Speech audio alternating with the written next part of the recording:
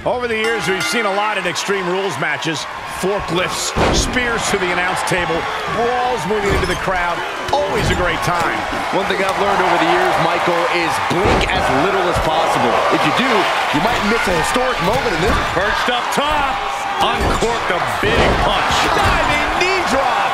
He's absorbing some tough hits now. And with elimination looming at this point, being this battered really puts you in dangerous territory. And landing with the double axe handle. Ooh, treading all over their opponent. What does it? Hoisted up. Look at this power slam.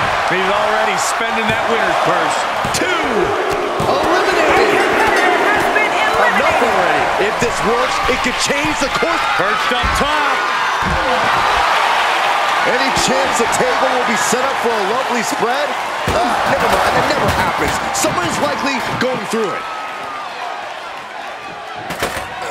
Oh, had that well scouted.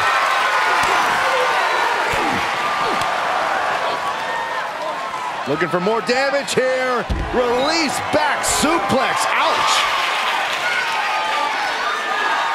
Oh, man, he is fired up now.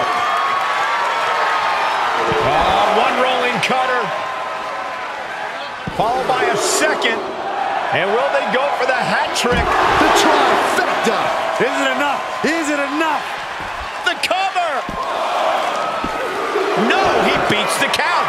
Unbelievable presence of mind. I thought he was unconscious. And it may just take going to the well one more time with that maneuver to gain the pinfall. He just barely dodges.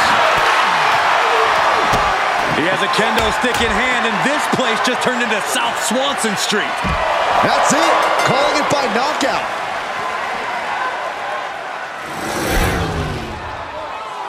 Here are your winners.